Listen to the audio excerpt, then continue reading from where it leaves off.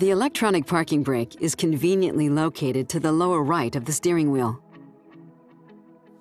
To set it manually, push the switch in, and a park indicator light will appear in the instrument panel.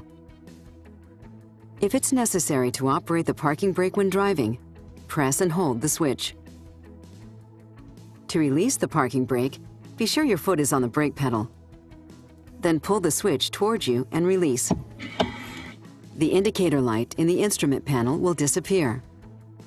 If you happen to begin driving with the parking brake engaged, the vehicle may not move until it's released. The auto button above the switch sets the brake to the automatic mode. Pressing the button turns auto mode on, and the indicator light will illuminate.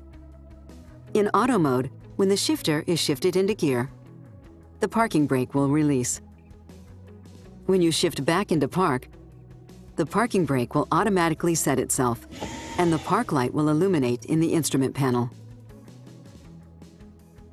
For more information, you can check out the other helpful Lexus how-to videos, or go to lexusdrivers.com and check out the My Lexus section. If your vehicle is equipped with navigation, reference your owner's manual that came with your vehicle.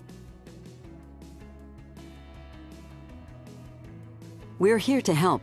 Contact your Lexus dealer to speak with a Lexus technology specialist, or contact Lexus Customer Satisfaction at 800-255-3987.